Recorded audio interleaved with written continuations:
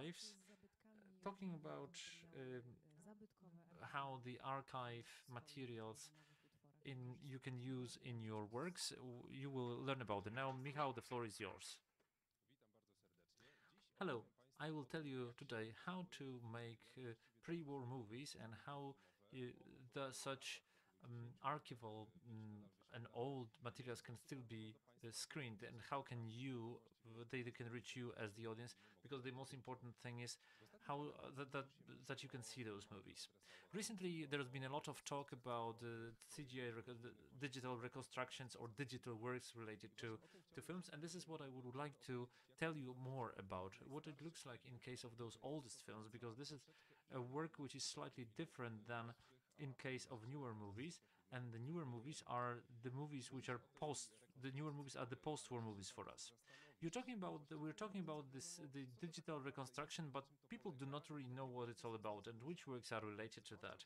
Especially that in case of movies, that we have a lot of more work and a lot of more stages of work. All starts from the work with the tape. We have quite a big collection in Poland of Polish and international movies on the original pre-war films that were used in the 1940s, 30s, or even earlier. They were present in movies. They are in various conditions, in very different conditions. Quite usually they can't be used anymore. You can't just put them on the projector because they would not survive that and they would not be useful anymore. As you can see that they are quite often really used up. An element of the perforation is the part which is more susceptible to destruction.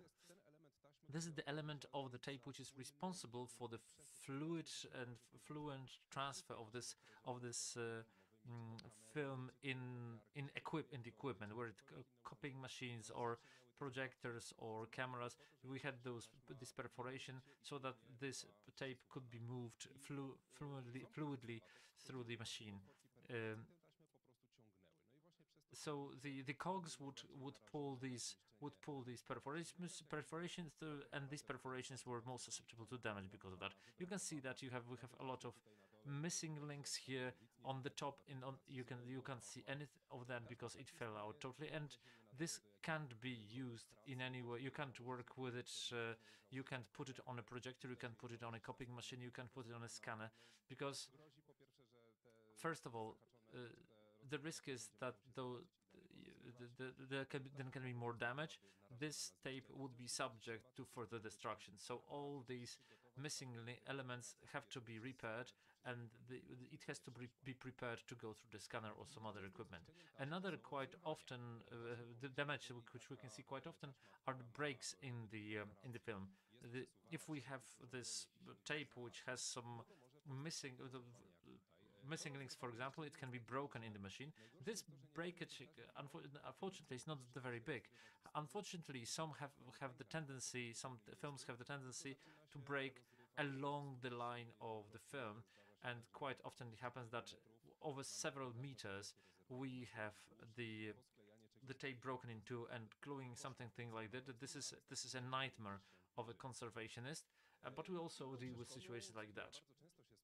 Another problems we have when we have such tapes are they just dirty. In old times, the projectors had to be oiled a lot so that all moves fluidly and nothing works badly and nothing breaks down. Quite often they were over oiled, and the surplus of this oil was left on the film.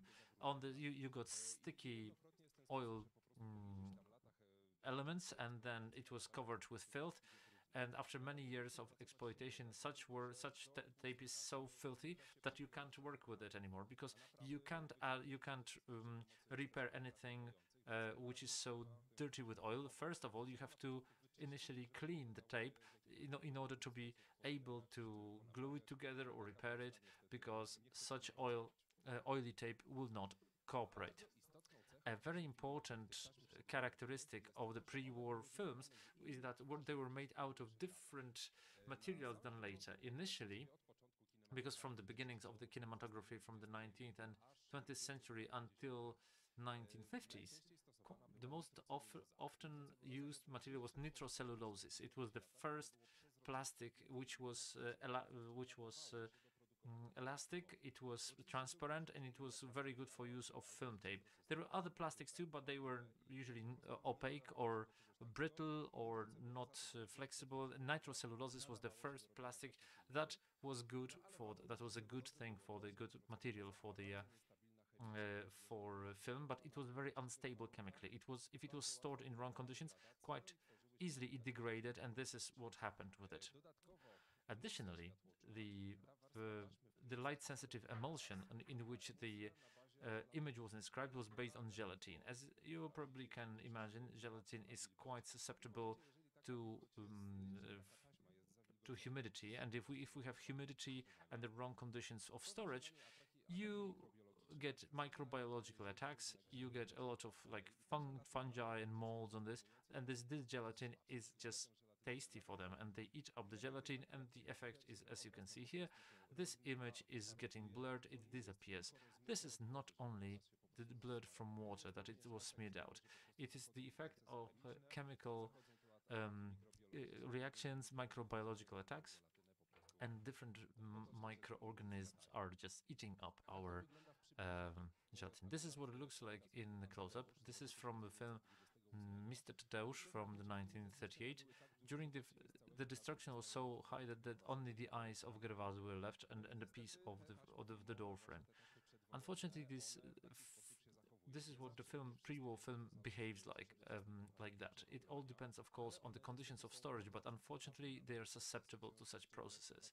So you have to first of all protect them, and then check every now and then if something's happening with them, and if you see anything like that on the tape, this is for us is an alert that you have to copy this or scan it, or in any other way secure it, because this film will cease to exist.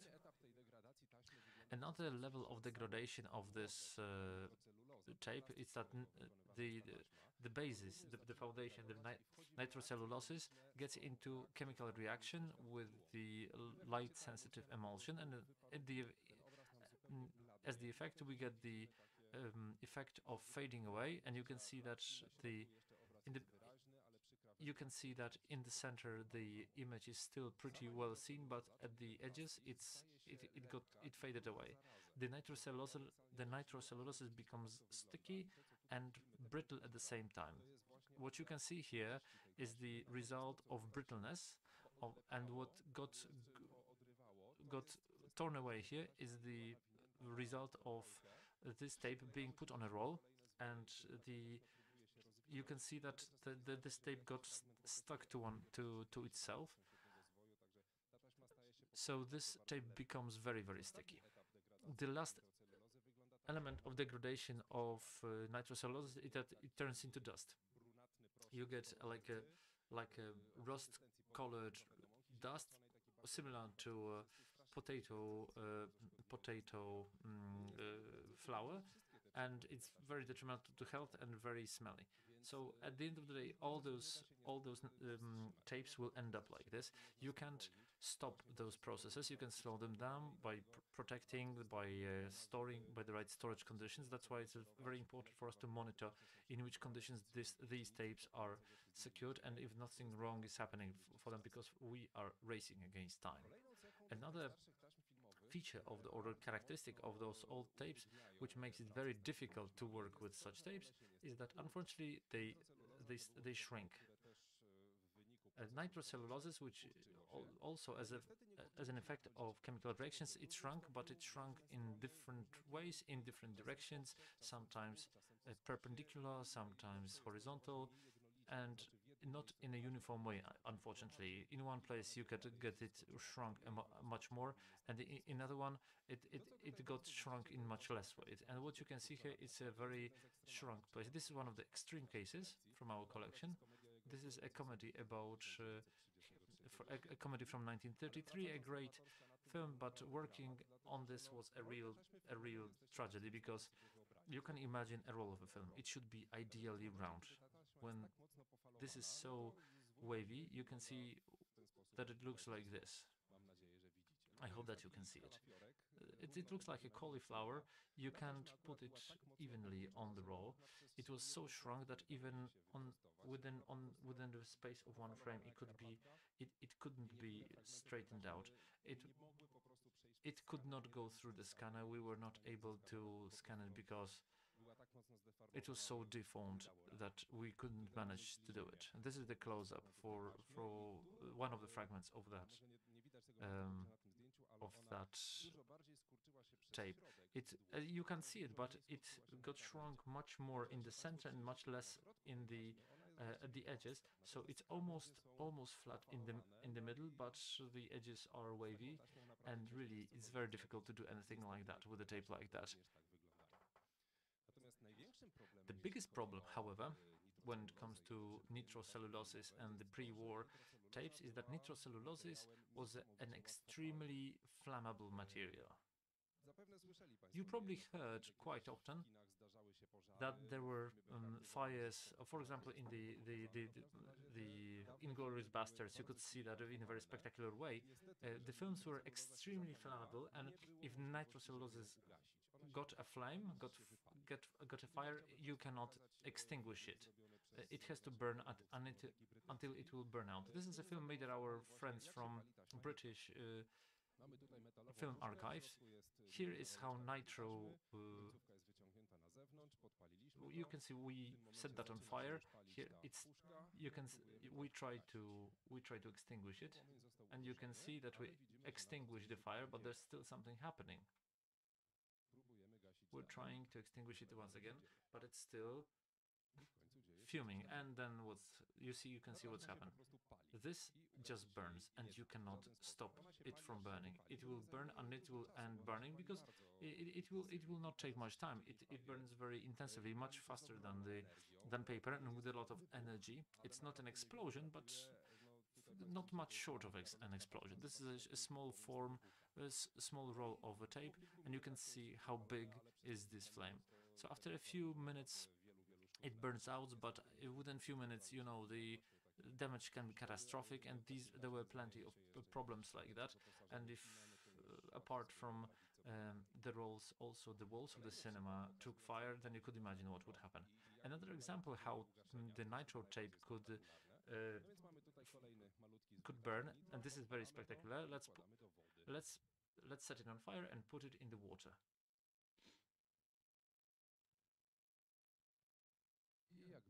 As you can see, it burns even underwater. And this is because when anything is burning and we want to dampen it, we can dampen it with the water, with putting I don't know, a blanket over it. Everything is about cutting off the oxygen through water or sand or blanket. We're cutting off the oxygen. How unfortunately, nitrocellulose has a lot of oxygen in its construction, in its structure, and it doesn't need atmosphere for that. It burns even underwater, and it shows, just to show you what are the attempts of putting out the fire of nitro tape. It just doesn't work. So you can say, in a way, sometimes at some point in history, going to the cinema was an extreme sport, because that could get self-inflamed. It was self-inflaming even at 40 degrees centigrade. This could happen, and you have to remember that film projectors had very strong lamps, because the source of light had to be strong enough to get it through the room on the big screen like that, or even bigger film screen, to get a very good and precise image. This lamp had to be very, very strong, and these projectors were heating up very quickly. So as the result of this temperature, fires did happen. Only in the 1950s the nitro tapes were removed. They were pulled out because of safety reasons. New plastics were developed, which were used in film in production of film tapes, and in the 1950s officially, yeah, they were pulled out in 1950s because it did not happen unofficially in the US, but in the Soviet Union the nitro tapes were still used until 1960s.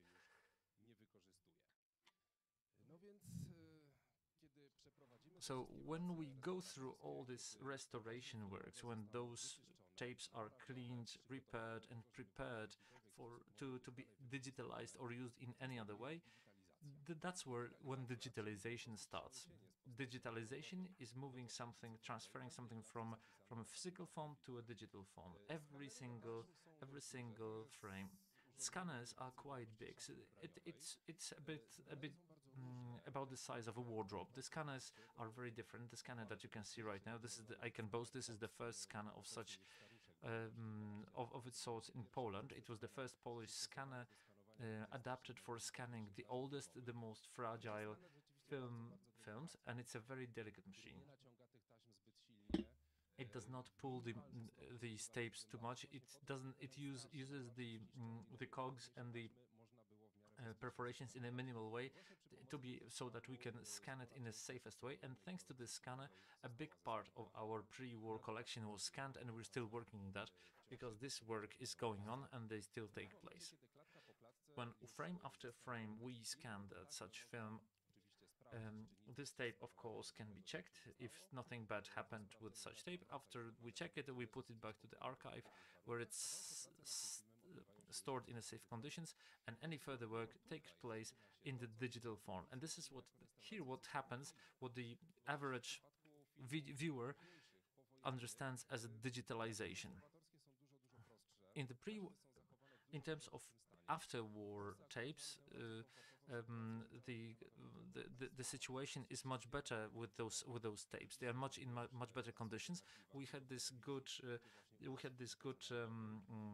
situation that after the war, almost everything was saved by the state in official archives. So we have backup, or we have movies like films after the war. They are stored in safe conditions, and working with them is pretty comfortable. The pre-war ones are much overused. They are incomplete. The war has taken its toll. So working on the oldest Polish movies, is a lot more work, a lot more challenges, even though that these are different type of work than those who were made after the war. So let's say we have this film scanned, and we're starting the work on restoring such an image. There's been a lot of talk about the reconstruction of such movies, and I wanted to explain the difference between the restoration and reconstruction, because in Poland these two terms are mixed in Poland. Reconstruction is for the films which are incomplete, or in several incomplete versions, or in some non-original versions, and they require some intervention in the story.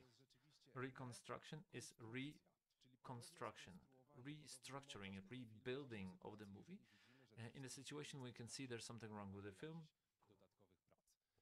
that it requires some additional work. And the restoration work is what in the majority is happening in case of films. It's work on the purification of the film and preparation, removing the patina and the damage. So usually when we talk about the films, the post-war film, they are usually restored. They are usually complete. You do not have to change anything in them. In pre-war films, now this is where the fun starts. I will show it to you based on the film The Call of the Sea. It's a Polish movie, a silent film, 1927. Several years we've been working on the reconstruction and restoration of this film. We have 2 copies surviving to our days. Both are incomplete. This is one of them, a copy in the Polish language, which looks like this. Just after it leaves the scanner, this is what it looks like. Unfortunately, this tape is incomplete, and this movement is jerky. We miss certain fragments of this tape. Fortunately, we have 2 different copies of that movies surviving to our time, and each of them is incomplete, but each of them is incomplete in a different way, in different stages and in different places. So we are able to supplement those missing parts, or parts of those missing parts. After all this restoration, all this conservation work, all the preparation for the scanning, we have the scan of the first one and the second copy.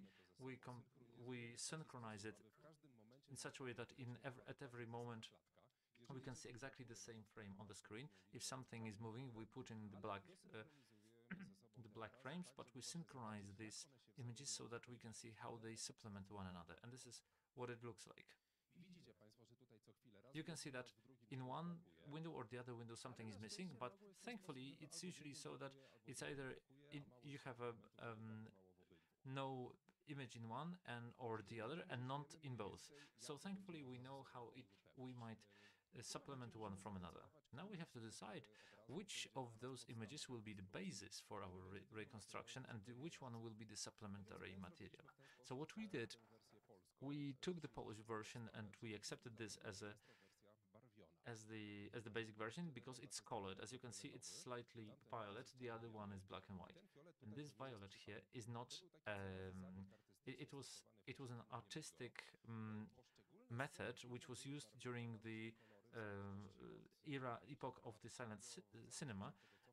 There were colors or hues put on the film. This is not the effect that, I don't know, it became violet out of old age. It was made on purpose, and not many silent films were black and white. Black and white films in majority were colored, and these colors were lost in later years. I will come back to that topic. However, this huge version was taken as a base, and the black and white version was accepted as a supplementary material. So we put it next to each other so that in order to supplement the missing versions from the later versions, and this is what it looks like now. As you can see the violet image with black and white inserts, and the quality is changing because they have like different type of missing parts and of damage. The differences are a lot, but at least we have a very fluid movement, and this take is already quite complete, or as complete as it is allowed by our available material. So you can see here is the reconstruction. Only when we get this all together and we have the full version to the extent that is allowed by the available material, that's when the digital restoration starts, the stabilization, removing of all the scratches, etc. A very important thing in combining all those versions is the quality. We always based ourselves on copying the movies. If we had, let's say, a pre-war copy of some movie which is easily flammable, it had to be copied to new carriers and versions which could be shown in cinemas or TV or whatever. Unfortunately, in the analog world, every copying caused a certain loss of quality because it was like making a picture of a picture. Every next generation of the movie was a derivative material, less contrast, lower sharpness and quality. So you can see here is the comparison of the materials. What you can see here is the later copy, several generations later, the sort of show copy made on save tapes, and here you can see the scan from the pre-war Nitro copy. You can see the difference with the naked eye. You see a lot more details, maybe not on this screen, but you can believe me, but there's a lot. The quality is much better. For example, look at this belt. You can see that this is a braided cord. In here you can see just white belt. In here you can see the woodwork here, not there, not here. You can see the texture of the dress, and there you have only black. You can see the black, just a black dress. So it's much the differences in quality between what we knew so far, this show copies, and what you can get from the scans from original pre-war tapes if they survived until our days. The difference is really immense, and it shows you that it's worth to make those to perform that works, even though that the tapes are so destroyed and damaged as you've seen, as I've showed you. The effect, despite the damage, is much better. In the quality is so much better, and in such a sharp image, it's much better to work if you're removing any sort of blemishes or damage. In the best scans, you can see much more. So when we're working on such a film, we can see certain interesting details. Here's one of my favorite. It's a film called Jadzia. It's a very funny musical comedy from 1936. The owners, the protagonists are owners of a sports shop. They usually work with tennis equipment. And in the copy we all knew, one of the protagonists was reading a newspaper. In the pre-war tape, or when we scanned it, you could see, you can augment this and could see exactly what he was reading. So you can see that he was reading the Przegląd Sportowy, the sports review. That I managed to find this newspaper. It was number 55 from 1936. And here we have two interesting facts. First of all, we know exactly when this newspaper was published that he's reading, so we knew when those scenes were shot, so we can establish how much the production took. We knew when the premiere took place, we knew when the scene was shot, so that tells us a bit more about the production of this film. And another very interesting detail is that Anglia podziwia Jędrzejowska. The Anglia is in awe of Jędrzejowska. Jędrzejowska was an absolute champion of female tennis before the war. He got all the possible awards, and the Jadzia, who was the main protagonist of the film, is the reference to Jadwiga Jędrzejowska. And one of the protagonists of this movie, who's also called Jadzia, is called Jadwiga Jędruszewska, and she's a tennis player. So Jadwiga Jędruszewska from the movie is an absolute reference to Jadwiga Jędrzejowska, who was known by everybody in Poland and in Europe. And additionally, we have here this sports review where we have Jadwiga Jędrzejowska on the front page. So this is a reference to the movie story, an additional detail, interesting detail, or trivia we can talk about, because in the copy that was known so far, you would not be able to see that interesting element. Jadzia included also other interesting elements, and at the end of one of the few last shots, you can see a guy who's the clicker. And this is, of course, a mistake in addition, because something like that should not appear in the movie. That should be shortened, but it wasn't, and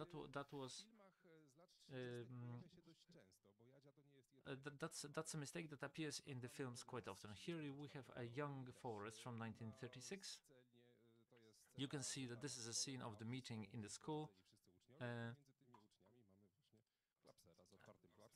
You can see the same person, the slate guy, who's in there. You can see that among those young boys, and such scenes with the slate are quite often in the Polish movies. So when we're working on the reconstruction of such film, what should we do with it, and should we intervene? Because this is like an editing mistake, absolutely. So we could be tempted to remove those few frames, but our idea is not to improve it, is to restore it to the original conditions, warts and all. This is a mistake, but it's not our error, it's the error of the pre-war editors. And I believe that such mistakes should be exposed, because the mistakes that we see in the films, they also tell us something about the production of those movies. Basing on such mistakes, you can really learn a lot in which conditions the films were made in those times. To what people paid a lot of attention and what they didn't pay attention to. And it's also great fun if you have a huge fan clubs specializing in looking for goofs in the movies in current times. We shouldn't be worse with the pre-war films, and you can really learn a lot of interesting stuff.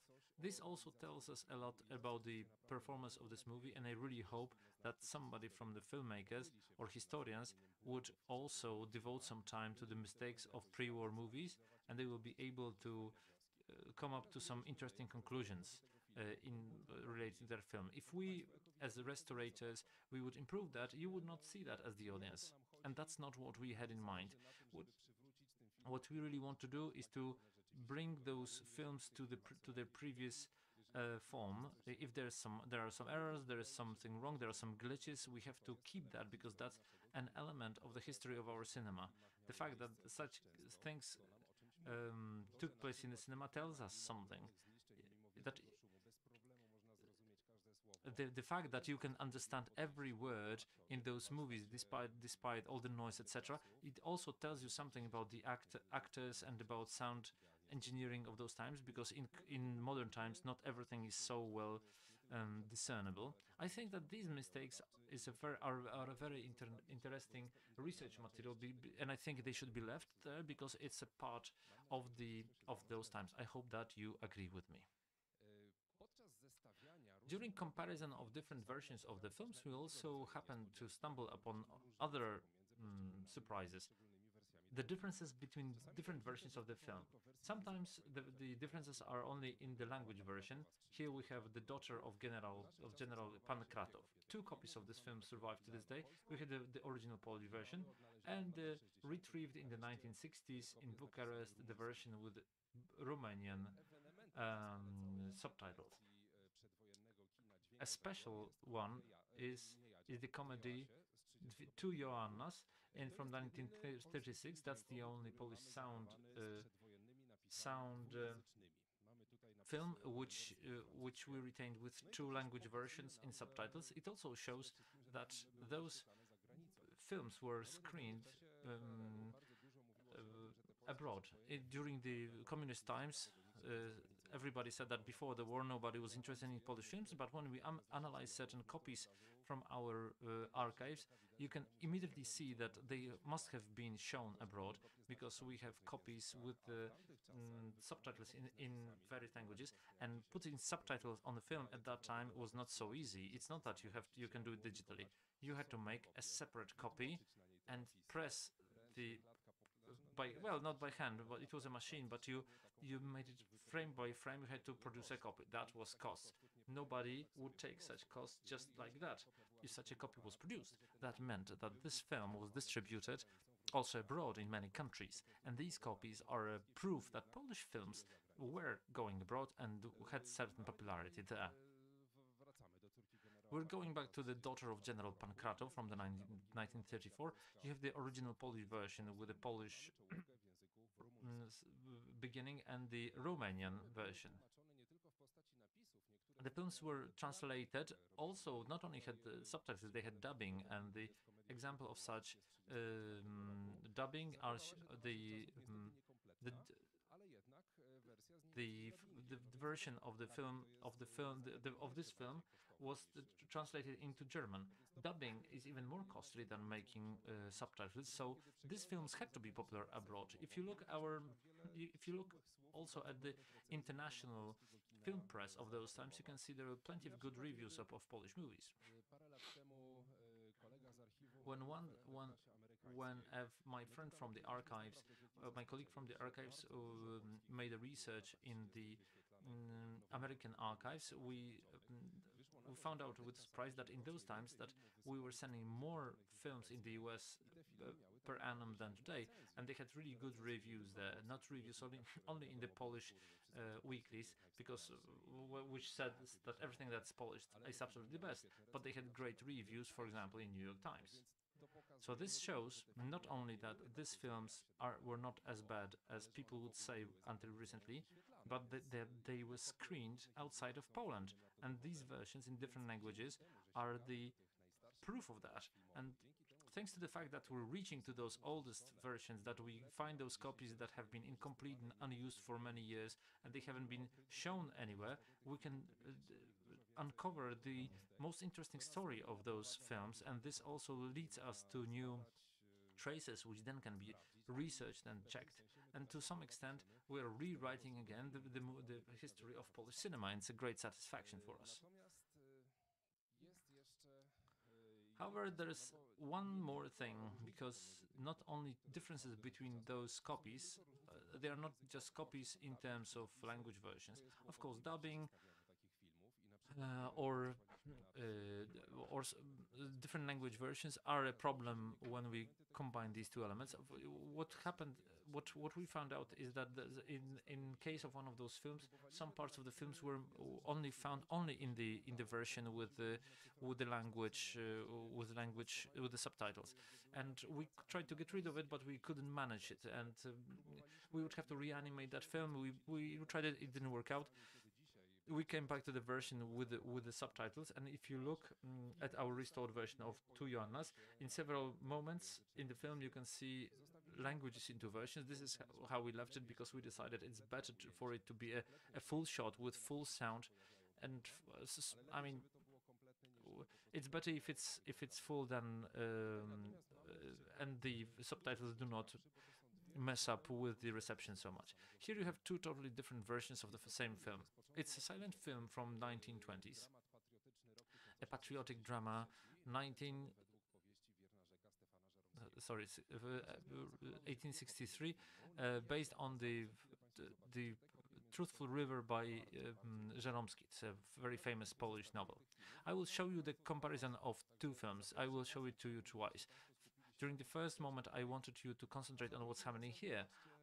During the second screening, see at the right side on the screen and see how much it differs.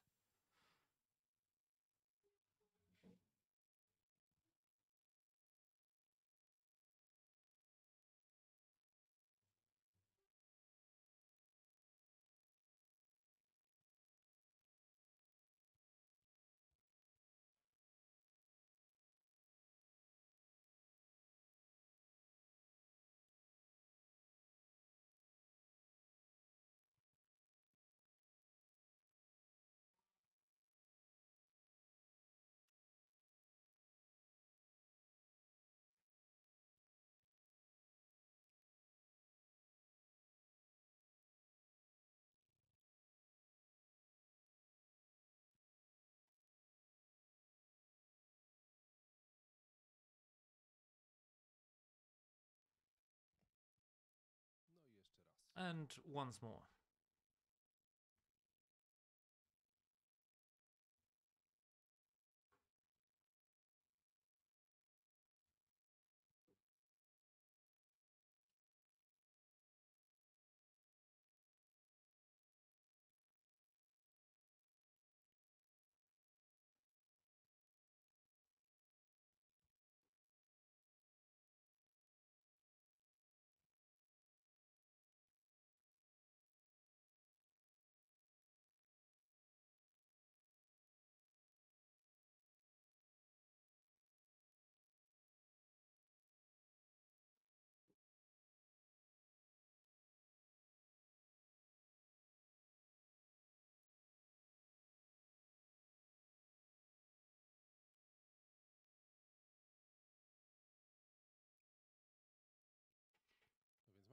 So we have two versions here, and we're trying to do something with it. What can we do with it? It's a real problem, because it doesn't work together.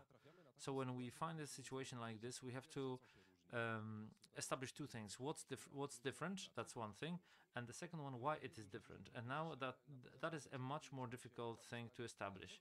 And however, once we're able to establish why it is different, then we can agree to which of these versions should be restored. Which one of them is original, which one of them is later. One of them has to be, there is always a risk that both of them are changed and from the later moment. And after doing a lot of research and studying the materials, it occurred that what we saw on the left hand side was the original version from 1921. 10 years later, due to the anniversary of the January uprising, because everything that happened in this movie was during the January uprising, it was reintroduced to the screen. So it was, however, it was already the era of the film with sound. So it was already obsolete, the technology itself. So it has to be enriched. First, it was enriched by adding those effects, those fade in, fade out. You could see that there was a writing which was imposed on the screen, which was not practiced in the 1920s yet. The colors in both versions were very different. In the original version, there were only 3 colors in the film. In the later version, there were several colors, and they were used in a totally chaotic and hapless way. I've mentioned to you about the colors, so now let me elaborate. The colors were used in the film for 2 reasons. First of all, to pump up the drama of the story and to underline the character of individual shots, but also to allow the viewer to understand in which scenery a given scene takes place.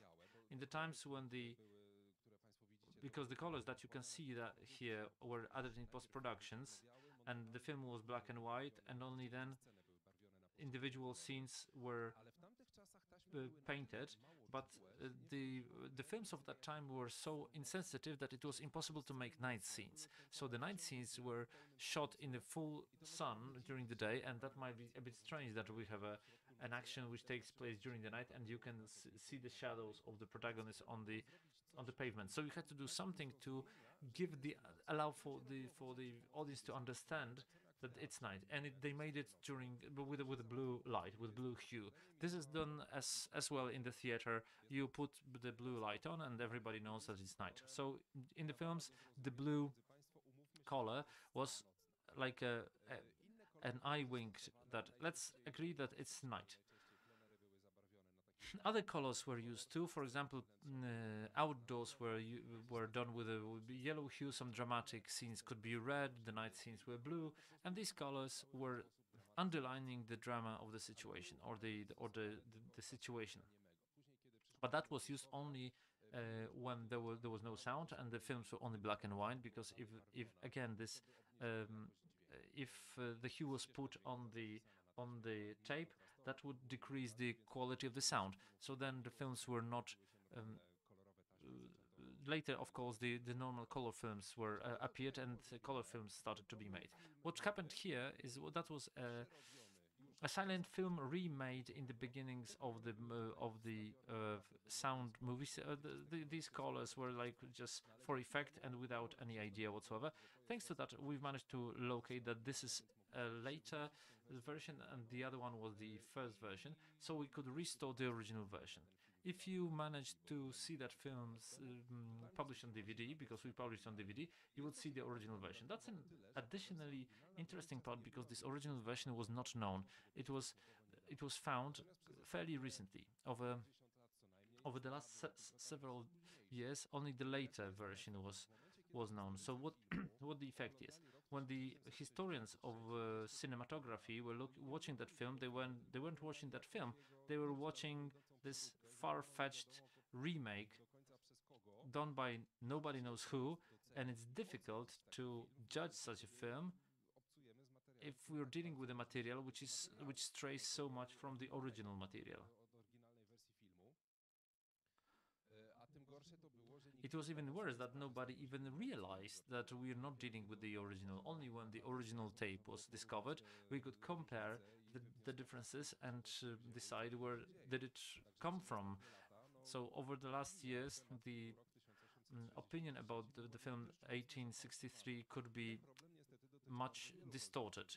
And this applies actually, unfortunately, to many of Polish pre-war films, because until today the filmmakers and other people who watch those films were not conscious of what we are watching, which version of the movie it is, whether it's original or censored, or is it prepared for the American market, which likes to change a lot in those films. There was no conscience, no awareness of what we're watching. So today, quite a widespread practice is that if you restore and reconstruct a movie, in the beginning you see the description of what you are going to watch and what we did with that material, with the original material, so that you, as the audience, you can be aware what you're actually watching. These are very complicated works, quite time-consuming, and you might ask, what next? No, sorry. Before that question, there's one more question before that, concerning restoration of the image. Because what I told you is the reconstruction, combining films from different versions, returning to the original version and working on the continuity of the narrative. But there's also restoration of the image and of sound. And this is much more often performed with the images in the digital version. This is also what is done with pre-war films. We have digital tools for removing different forms of damage and blemish. There is no one program, no one software for restoring. You do different things with white scars, which you can see here. The other one work with granularity. The other software allows us to remove big damage and blemishes. So this software we have for example, software for masking such white lines. We see an image here. You can see a white line through the whole. You have like black line here, two black lines here, especially better seen against the backdrop. And we're starting the machine that removes those lines, and this is what we get at the end result. We do not have those white lines. However, look what happened again. Look at the masts. Unfortunately, the computer is a stupid equipment. They do not understand. It does not understand what you do. You have to set the tasks, and you have to be very precise in setting the task so that the computer does it. Here, you had to remove the vertical lines, and what they do, it removed the vertical lines. Then you have to go back. You have to change the parameters, and if you don't manage to do it, you have to mark the areas where the tool cannot interfere with the image. In this case, in the case of this film, we had plenty of those cases. And we had plenty of situations when we had lines like ropes,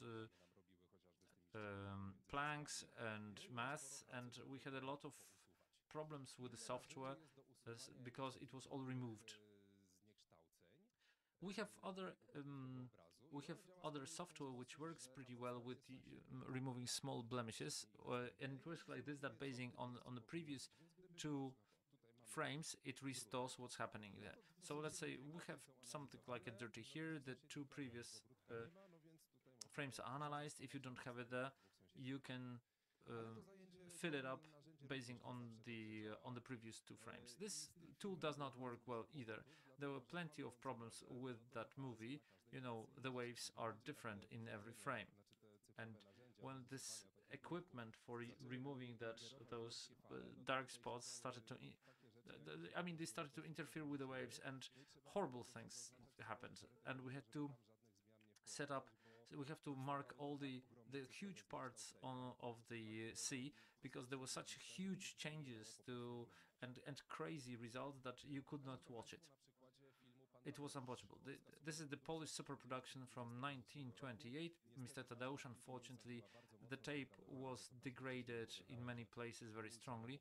The emulsion is unfortunately fading away. So we have the scene of attack on Soplicovo, and big portions were destroyed by the degradation.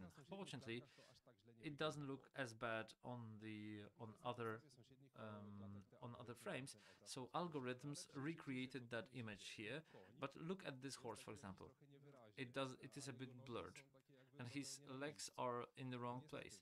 Unfortunately, if we have within a frame a lot of movement, where in two other frames this horse has legs in a different place, you do not have a lot of material to draw from, and this is what these are the distortions that appear, the digital distortions that are called artifacts. And the digital artifacts, unfortunately, you can see that in this one frame, but when in several other frames these artifacts are there and each of them is different, this really gets in the way of watching the film. It draws your attention and you can see it immediately, and you stop focusing on a movie, you start to focus on the digital artifacts.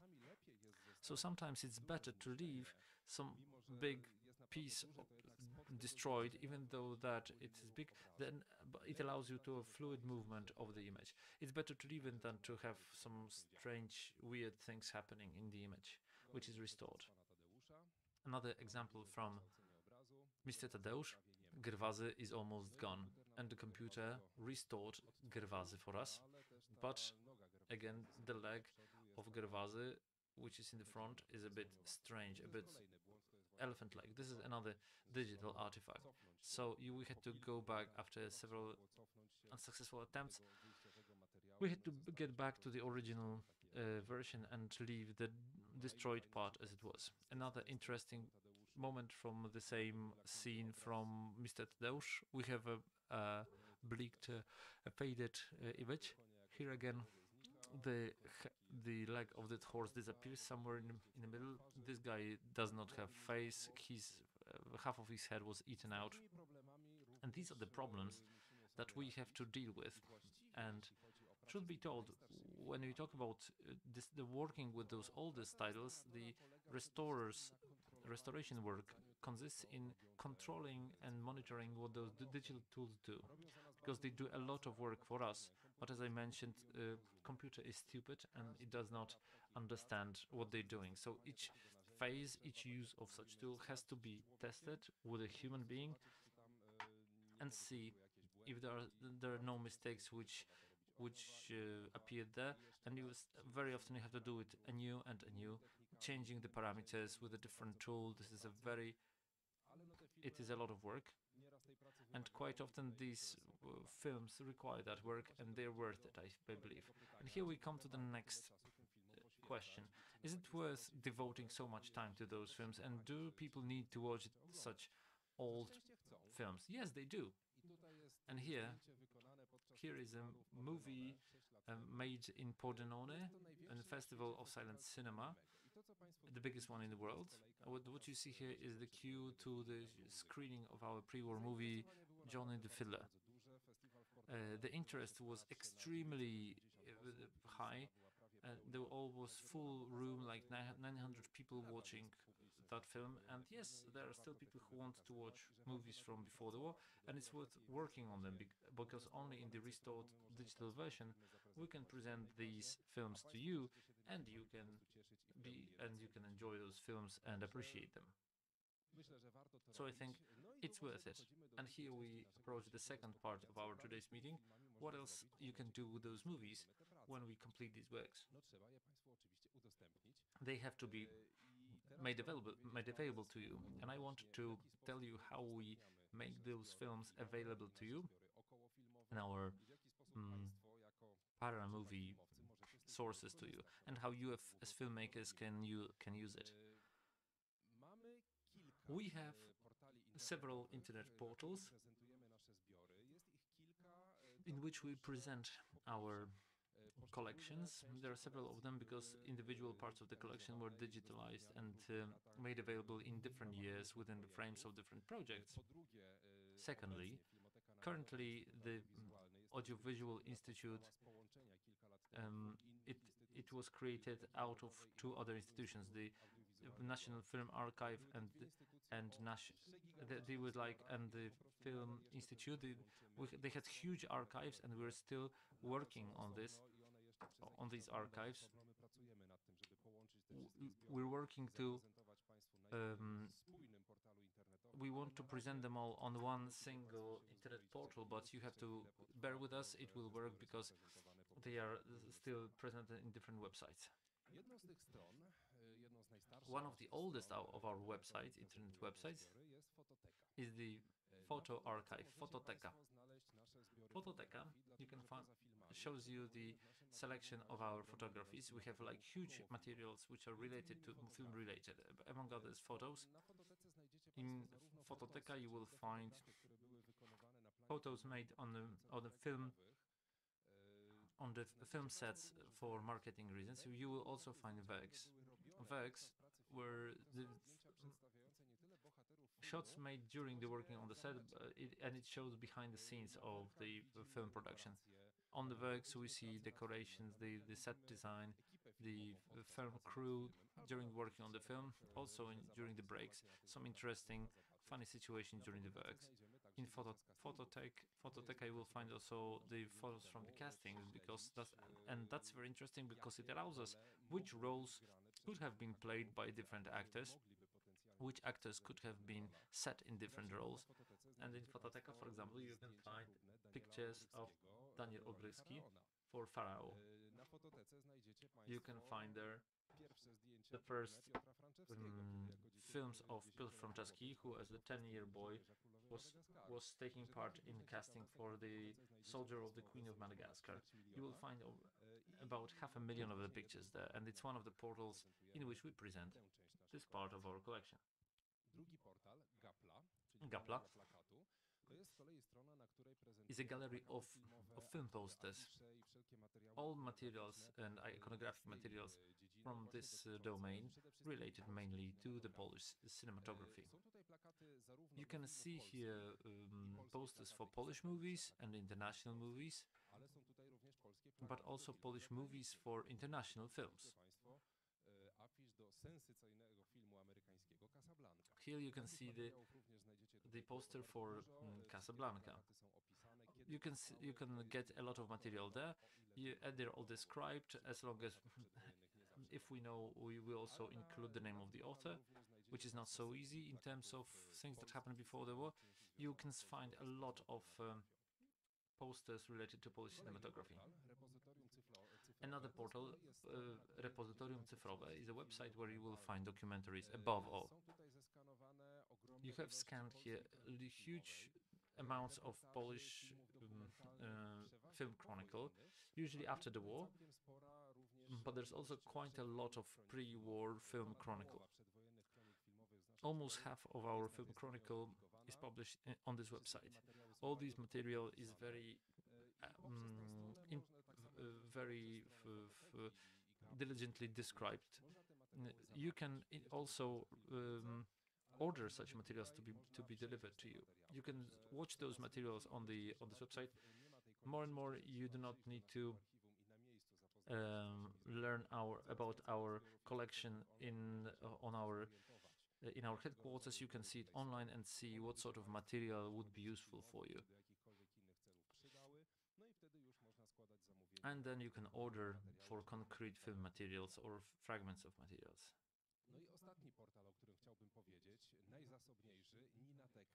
And the most important part is the Ninateka. We're now called FINA, but Ninateka is the remnant from the name of one of the institutions which merged the National Film Institute. The address and the name remain the same so far. Ninateka is a gigantic source of all sorts of materials. We have feature films, we have documentaries, we have animated movies, spectacles.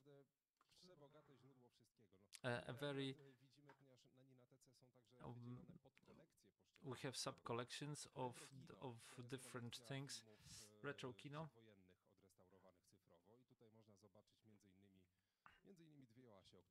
You can see the two on us, the film I told you about, the one which has French and Dutch subtitles. You can see it in Ninateka. The second other sub-collection is the theater of TV theater.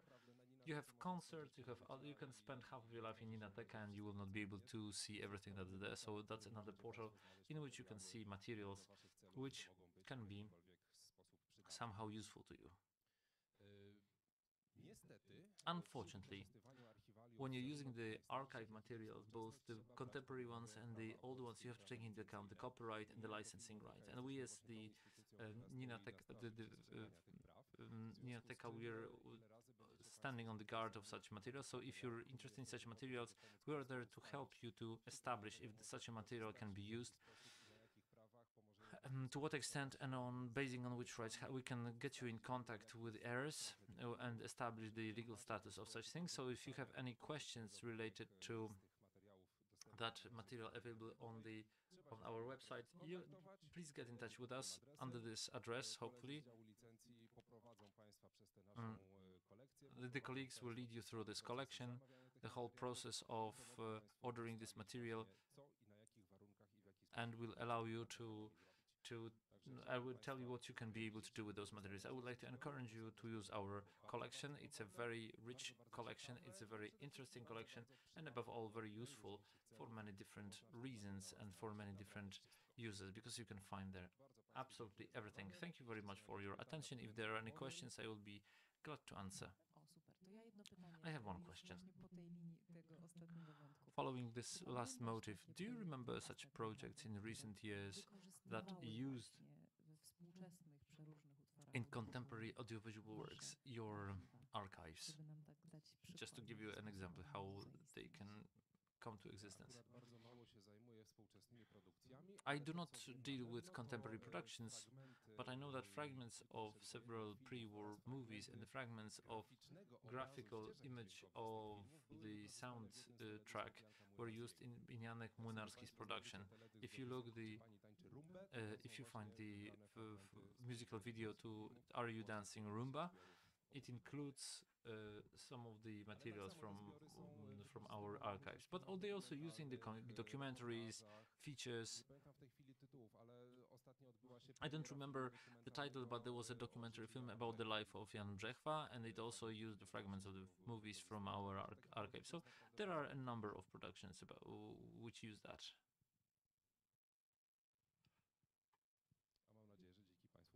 And I hope it will be more thanks to you. Ja mam pytanie, no z tych zbiorów, no bo wiadomo, tam te filmy... I have a question, because we know the movies okay, but using something for musical videos, maybe some interviews that could be used as a narrative and the video impression. Że tak powiem, jest najbardziej, że tak powiem, nie wiem, czy one są na wolnej licencji, czy are there free license or it depends. It all depends. It depends on many different factors, because not even all pre-war films are in public domain. So you have to learn about every single material. You have to learn what's their legal situation. And it is not so that let's say that the features belong to someone, and the feature movie and the movies are free in public domain. It's not so. We are there to establish this, and many people have it set, and they don't have it set. We're there to set it for you, to establish this for you. So if you need any material like that, you have to ask about it.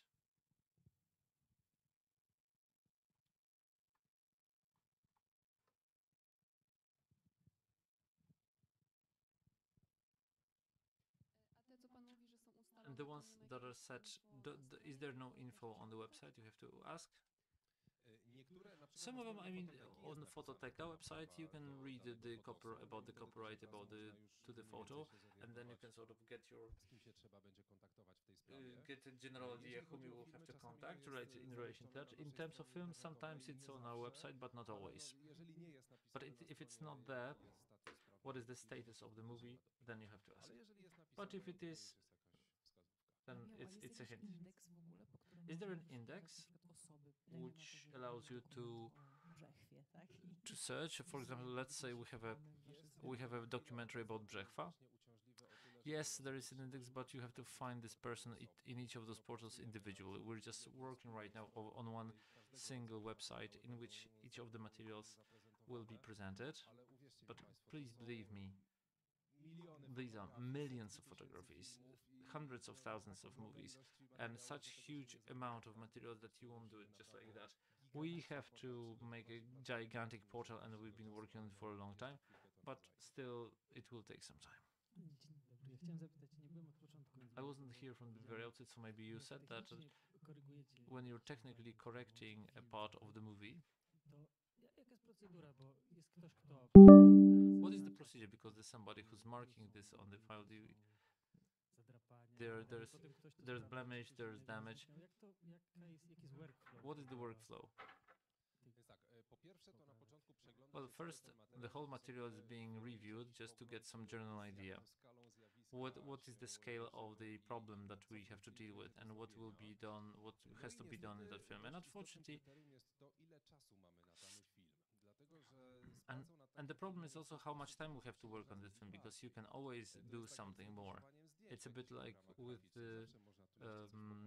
correcting the photo in some sort of graphical software. But the film is like not one picture, it's several 100,000 pictures, so you can work it on 3 weeks on a single picture, and you can work on a movie for 10 years and there'll be still work to be done. But so initially we have to set certain certain frames and limits that, let's say, we stabilize the image, we try to remove the scratches, but we're not removing small blemishes because there's no time for that. You always walk through the material and you judge your possibilities, both human possibilities and financial ones, and you create a plan to which extent we will be working on the movie.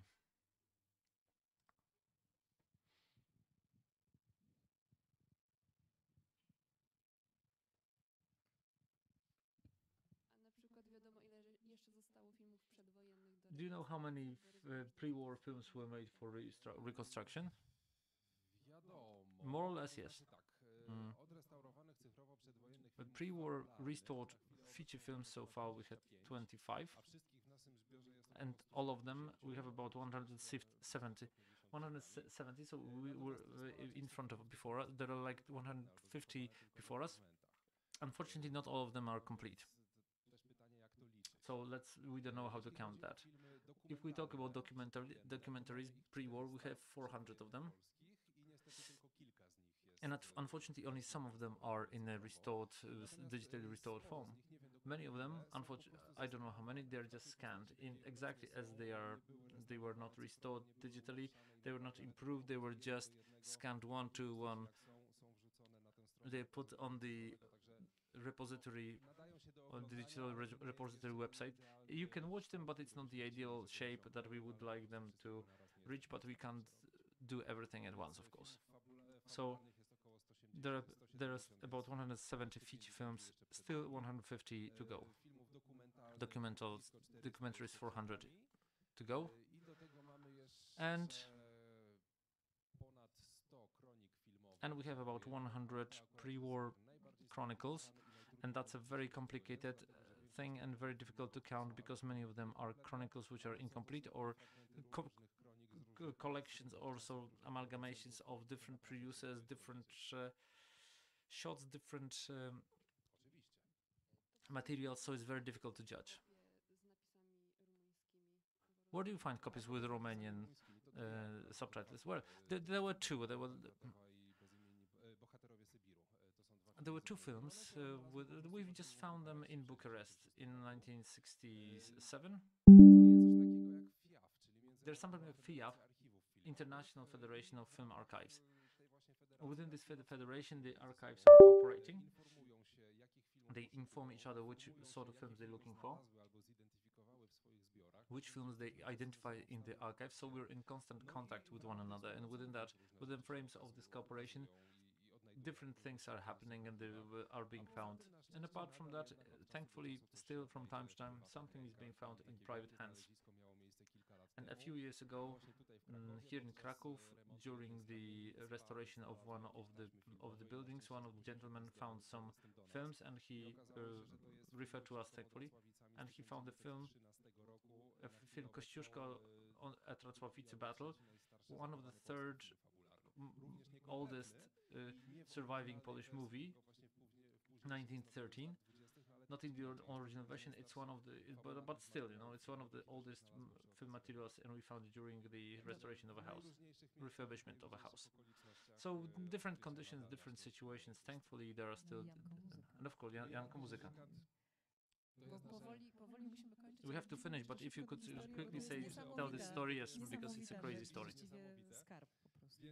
So 6 years ago, in Poznań Festival, we showed Janek Muzykant, but it was not the digitally restored film, but the later show copy from our show reel from our. But people were crazy about this film all around the world. People were talking about that. Everybody was crazy about Janek Muzykant. There was a lot of media attention around it, and half of the archive world talked about that. And thanks to that, we've managed to find something incredible.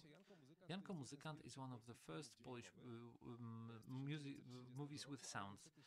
Unfortunately, the soundtrack for this film disappeared, and for the several dozen years, the film was known only was known without the sound. And we've managed to find the original sound to Janko Muzykant in private collection in Italy. We brought that to Poland. We just finished the digital restoration, and in 1.5 weeks we will show Janek Muzykant for the first time after the war with the sound in the sound version with the original soundtrack. So such developments, such adventures also take place. So if you will be in Warsaw next time, within the frames of the of the Feast of Silent Cinema, we will show Janko Muzykant. It's of course it's a voiced film, but it's from an interesting part when it all has if it still has sound, which is the original sound, but without the dialogues, with the planches, and we'll show it during that event. Sorry that I'm working with the film music. This soundtrack was found in Shedak plates, which is more brittle than glass. So well, it's incredible that they survived 12 times. They're complete and they're in such a good condition. That's more than a miracle.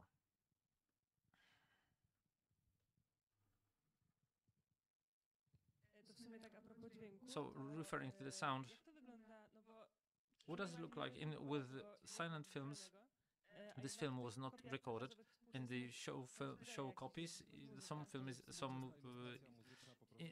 sound is added. Yes, it's a musical illustration written especially for the films.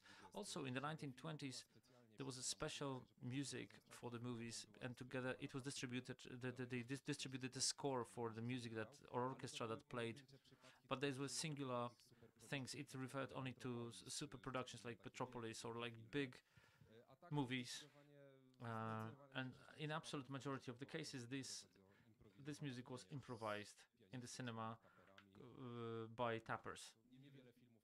Not many movies had music especially for this. Like Metropolis used the score from the 1920s, and the contemporary orchestra played that original score. Right now, usually new music is for that film made from it. I wanted to ask about pre-war radio recordings or sports. Or well, they are in the archives of the Polish radio. We are not the radio archives. When it comes to sports features, we have that a bit of that in the film chronicles, but they're only film archives.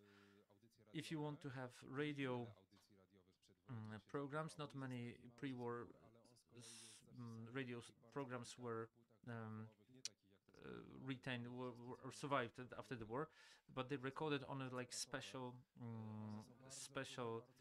plates, which are the special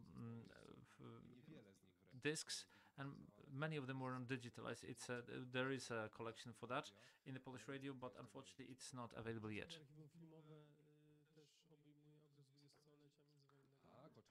Yes, of course. Within the film and the film archives, do they include the interwar period? Yes. The oldest version that we have is the French one. Is the relation from the 500th anniversary of Battle of Grunwald. There was a big event here. It was recorded by a French correspondent. When it comes to Polish productions, the oldest ones are two features from Częstochowa from 1930. One is a feature from the fire of the matches factory, because it's incredible that a cameraman with his camera full of flammable tape went among the still burning remains of the match factory.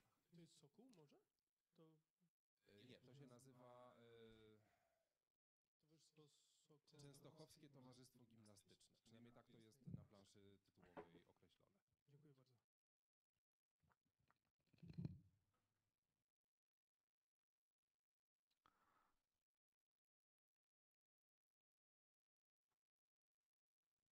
bardzo. If there are no more questions, thank you very much. Thank you, and I would like to invite you to use our resources.